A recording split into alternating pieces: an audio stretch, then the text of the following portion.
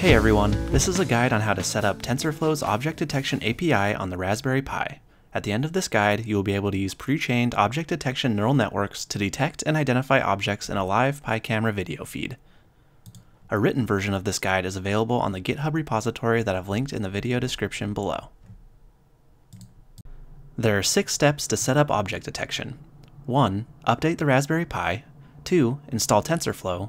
3. Install opencv. 4. Compile and install Protobuf. 5. Set up the TensorFlow directory structure. And 6. Test out the object detector. Okay, let's get started. Before we start setting up TensorFlow object detection, we need to make sure the Raspberry Pi is fully updated. Open a terminal and issue sudo apt-get update.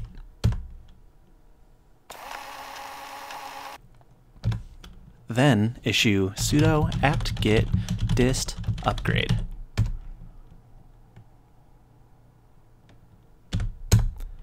Depending on how long it's been since you've updated your Pi, the upgrade could take anywhere between a minute and an hour.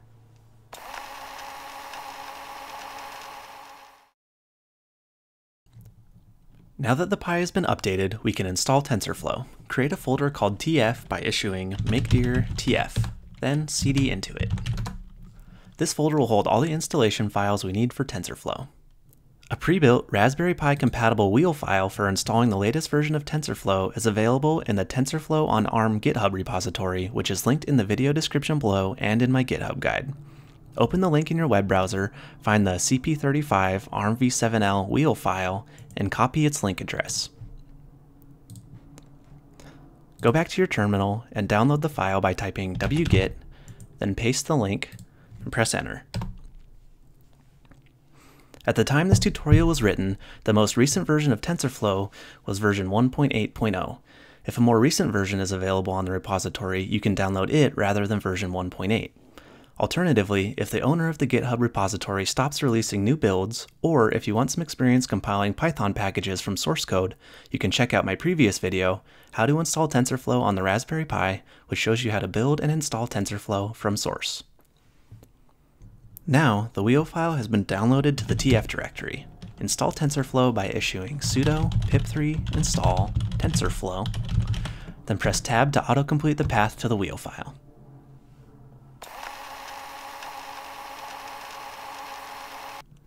TensorFlow also needs the libatlas package. Install it by issuing sudo apt-get install libatlas base dev. If this command doesn't work, try issuing a sudo apt-get update command, then try the libatlas command again.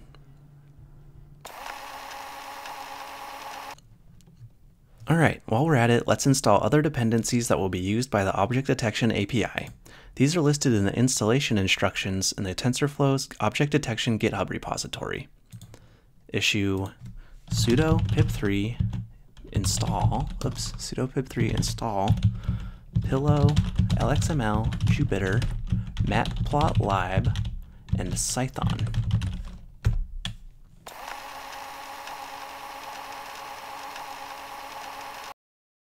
When that's finished, issue sudo apt-get install python-tk. It may already be installed, but do it anyway just to make sure. Alright, that's everything we need for TensorFlow. Next up, opencv.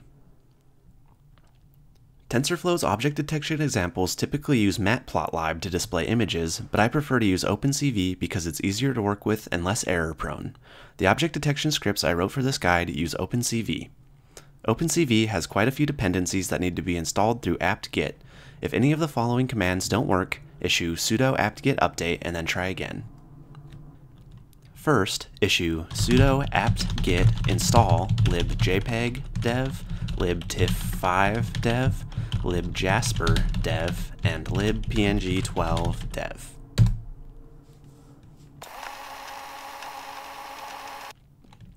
Alright, after that's done, issue sudo apt-get install libavcodec dev, libavformat dev, libswscale dev, and libv4l dev.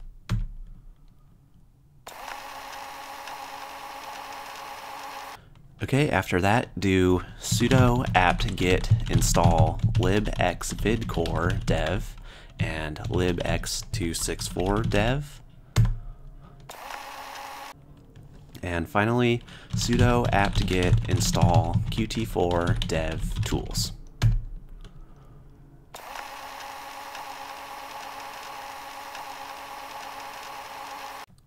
Now that we've got all those installed, we can install opencv itself. Issue pip3 install opencv-python. Oops, the first time I tried the command, pip couldn't connect to the package server for some reason. If that happens to you, just try the command again. Next comes the hard part. The TensorFlow Object Detection API uses Protobuf, a package that implements Google's protocol buffer data format. Unfortunately, there's currently no easy way to install Protobuf on the Raspberry Pi. We have to compile it from source ourselves and then install it. Thanks goes to OS Dev Lab for writing a guide on how to do this, which I've linked in the video description below. First, let's get the packages needed to compile Protobuf from source. Issue sudo apt-get install autoconf, automake, libtool, and curl. Then, go to the Protobuf releases page, which is linked in the video description below. Find the Protobuf all 3.6.0 targz link and copy the link address. Go back to the terminal and download the release by issuing wget, then paste the link address, then press enter. If a more recent version of Protobuf is available, download that instead of version 3.6. Unpack the file by typing tar-zxvf proto, then press tab to complete the path to the file, and press enter. Move into the unpacked directory by issuing cd protobuf-3.6.0. Issue /configure, which takes about 2 minutes.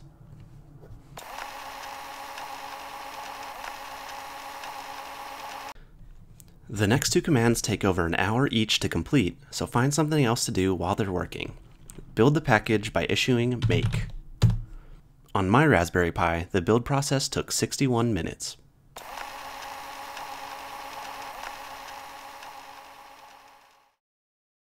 When it's finished, issue make check.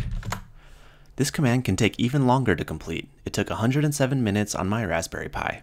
However, sometimes the make check command reports errors and quits out after a short amount of time, but for some reason it seems like the errors won't affect the rest of the build process, so you can ignore them and move on to the next step if you get them.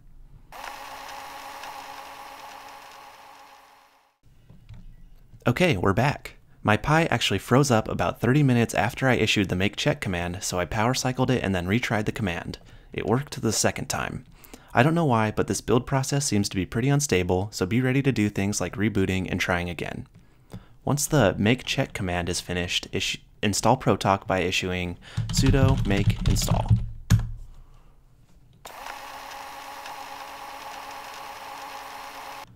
Okay, once that's done, issue cd python.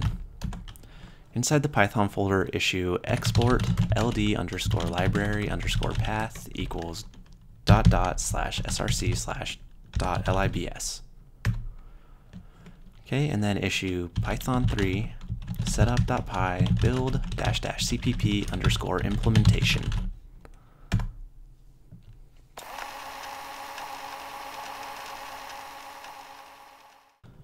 Okay, and then after that, issue python3 setup.py test --cpp implementation. Okay, and finally issue sudo python3 setup.py install --cpp implementation. Then issue the following path commands: export protocol buffers python implementation equals cpp, and then export protocol buffers python implementation version equals 3, and finally issue sudo ld-config. That's it. Now Protobuf is installed on the Pi. You can verify it's installed correctly by issuing protoc and making sure there are no errors in the resulting output text. For some reason, the Raspberry Pi needs to be restarted after this process or TensorFlow won't work. Go ahead and reboot the Pi now by issuing sudo reboot now. Now that we've installed all the packages, we need to set up the TensorFlow directory. From your home directory, make a directory called TensorFlow1 and cd into it. Download the TensorFlow repository from GitHub by issuing git clone --recurse submodules https github.com/tensorflow/models.git.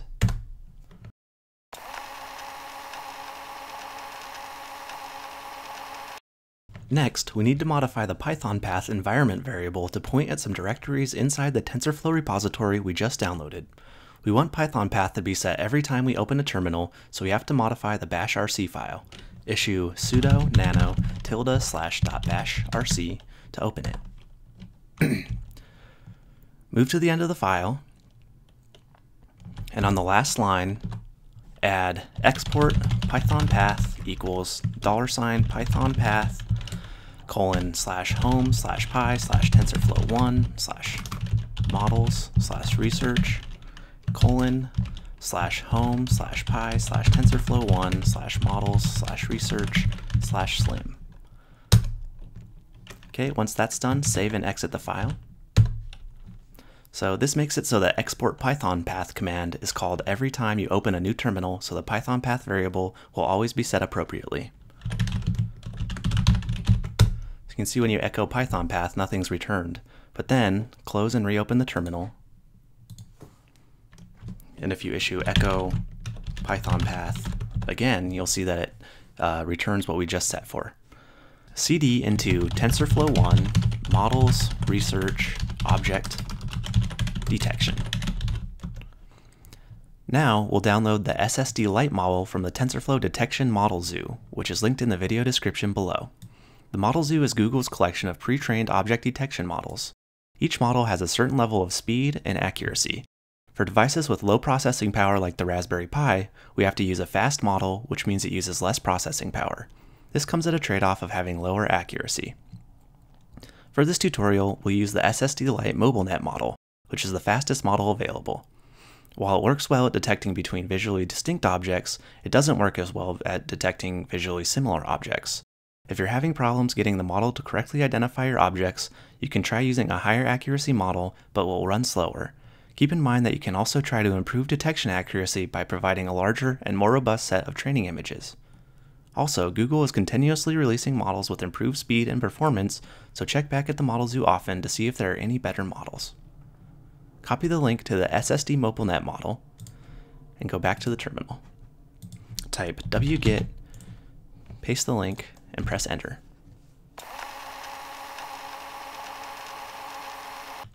Then unpack the file by issuing tar-xzvf-ssd, then hitting tab to complete the path and pressing enter. Now we need to use Protalk to compile the protocol buffer files used by the Object Detection API. The proto files are located in the Research Object Detection Protos directory, but we need to execute the command from the Research directory. From the home directory, issue cd TensorFlow1 models research. From there, issue Protalk object detection /protos/*.proto --python_out equals dot.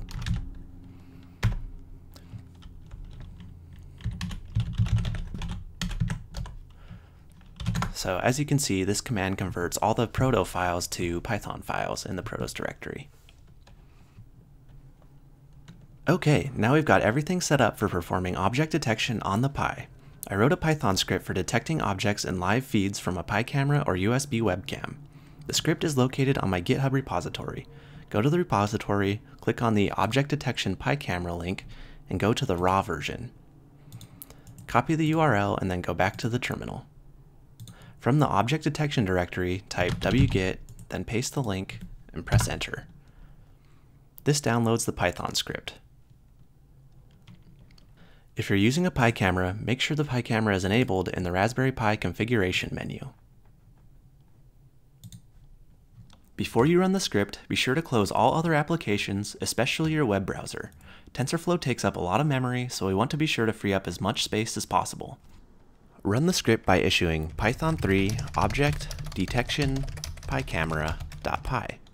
The script defaults to using an attached Picamera.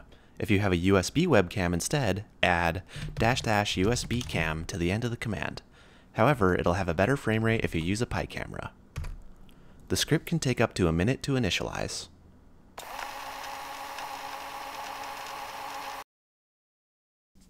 Once it's initialized, you'll see a window showing a live view from your camera.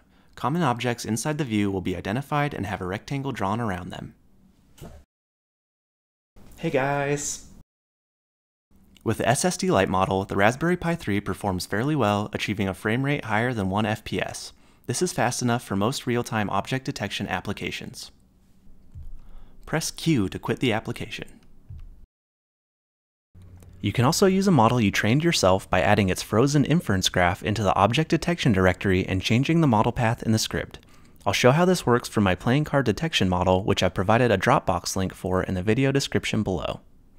The card model folder contains the frozen inference graph for my card model, and the card labelmap.pb text file is the label map for the cards. Copy the Dropbox URL, go back to the terminal, type wget, paste the link, and press enter.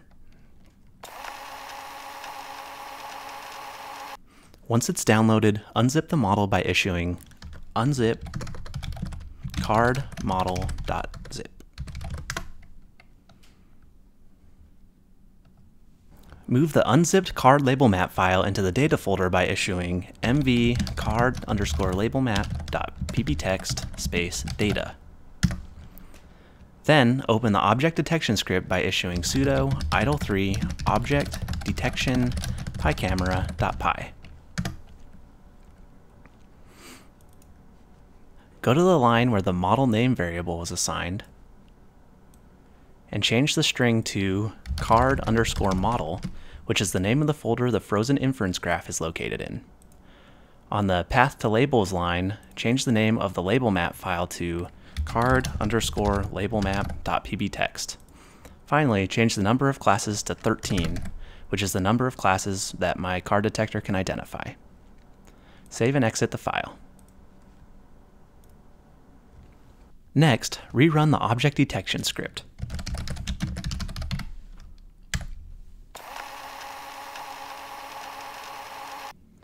The camera will now detect and identify playing cards in the video feed. You can train your own object detection model to detect objects specific to your application by following the instructions in my previous video, How to Train an Object Detection Classifier Using TensorFlow on Windows 10.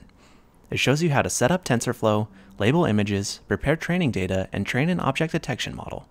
Once you've trained a model and generated its frozen inference graph, you can set it up the same way I did in this video. Since the Raspberry Pi is low cost and portable, it offers plenty of creative applications for object detection that wouldn't make sense for a full-sized computer.